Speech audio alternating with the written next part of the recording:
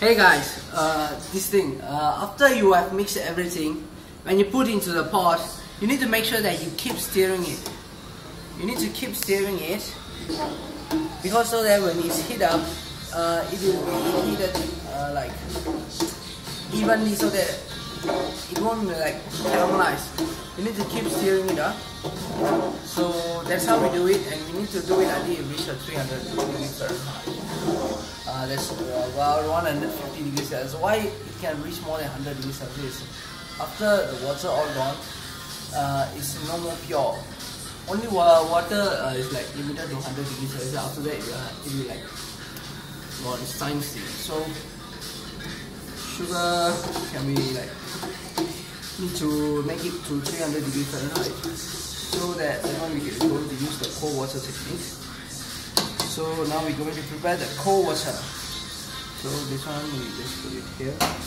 Now we prepare the cold water. So that's the ice.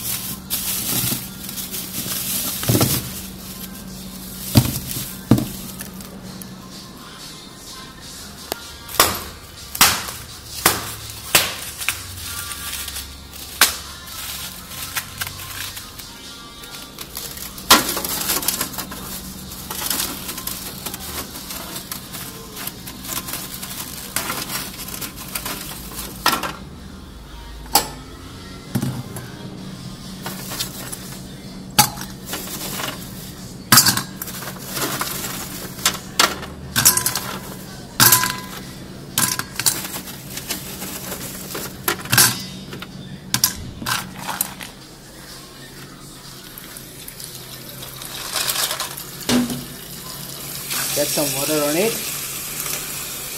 Here we go, our cold water. Just keep it on the fridge so that it won't like melt down. So it will be still cold, and it is prepared. So when we need it, it'll be there.